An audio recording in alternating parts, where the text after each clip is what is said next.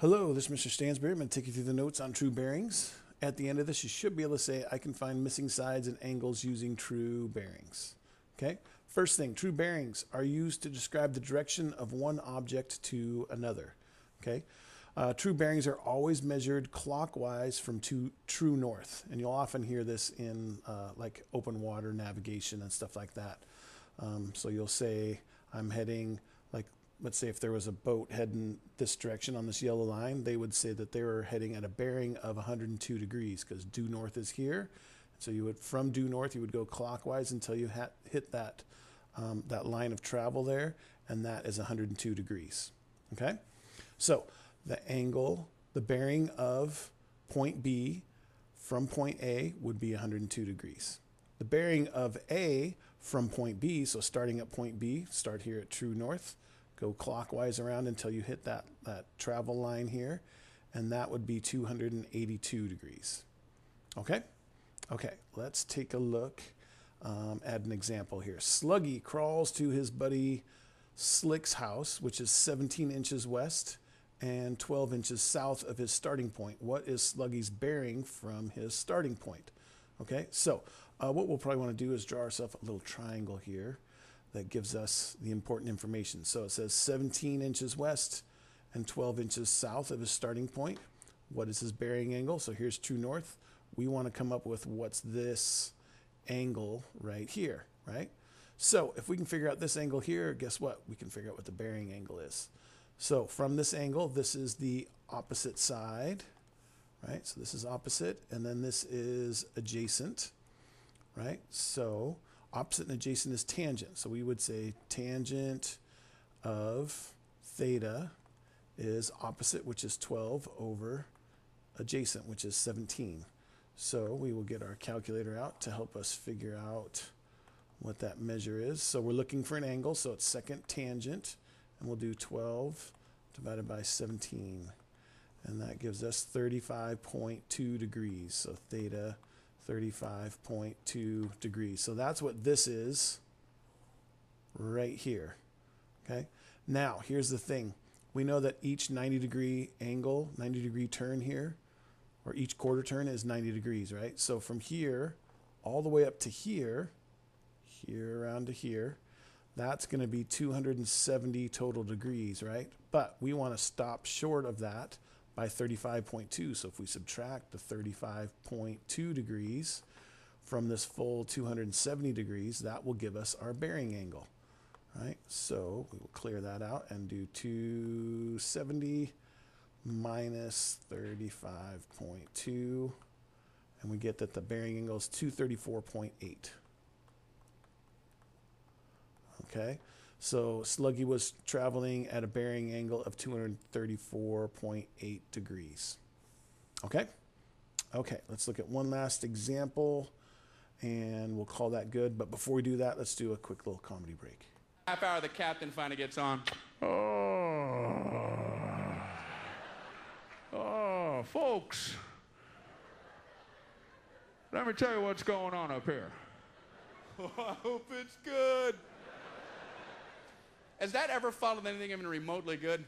Let me tell you what's going on up here. We found a big bag of money on board. And the tower has instructed us to divvy it amongst all you passengers. We apologize for the delay. The problem is each individual stack is getting so high they keep toppling over. And the rubber bands we've been using keep snapping on the sides of these bundles. Apologies from the flight deck. Wow. All right. Last example here. So, example 12. Sarah takes a cycle bus from her home to work. The driver starts on a bearing of 312 degrees and drives for 2.1 kilometers. And then the driver drives at a bearing of 42 degrees for 1.3 kilometers. Find the distance from her home to work, and then find the bearing of work from home. Okay, so again, first thing we're going to want to do is we're going to want to draw ourselves a picture. So here we go. So we started right here. So here's the start. Okay, so started at a bearing, so here's true north, 90, 180, 270, somewhere up here roughly is 312 for 2.1 kilometers. And then they headed on a bearing of 42 degrees. So we do this right here, 42. And then we're heading up this way for 1.3 kilometers up until work. So this is the end of the trip, right? Okay. So find the distance from her home to work. So here's where she started, which is home, and then there's work. So what we're doing is we are trying to find this distance right here. Okay? So what we want to do is we want to try to figure out what kind of angle we got going on right here. Okay? So if from here around to here is 312 degrees, then we should be able to this will help us figure out, we can figure out what this angle right here is, right?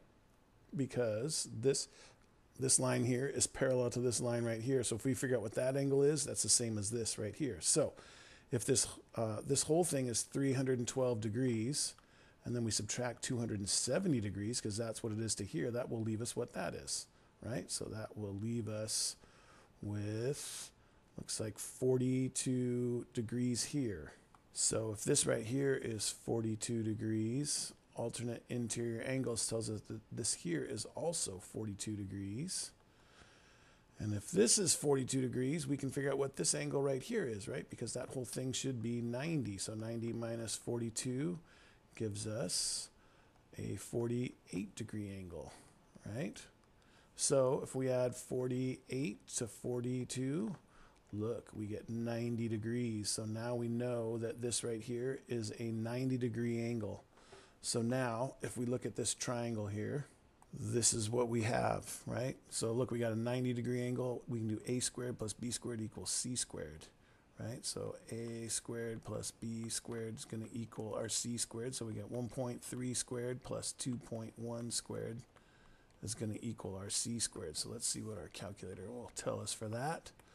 So 1.3 squared plus 2.1 squared gives us a total of 6.1. So 6.1 is what c squared is. So we square root both sides, and that will tell us how far away from home she is, right? So we will do square root of our answer, and we get 2.469. So we'll go with 2.47 kilometers. Okay, so 2.47 kilometers is how far she is from home. Okay, and then the second part says find the bearing of work from home.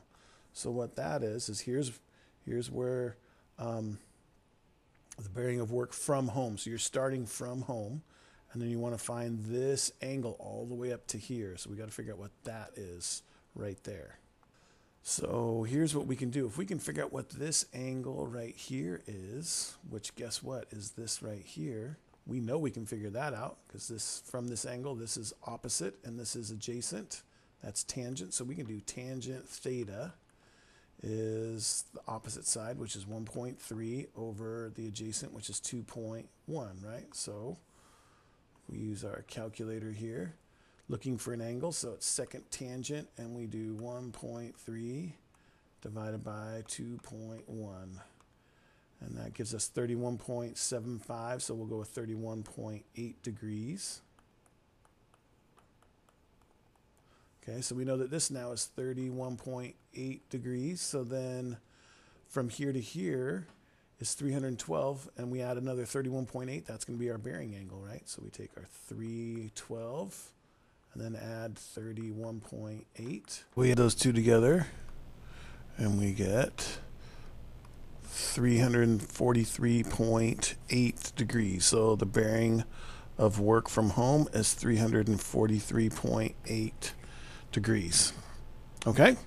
All right, that's all we have for the True Bearings notes. If you have any further questions, please feel free to ask in class. Thanks.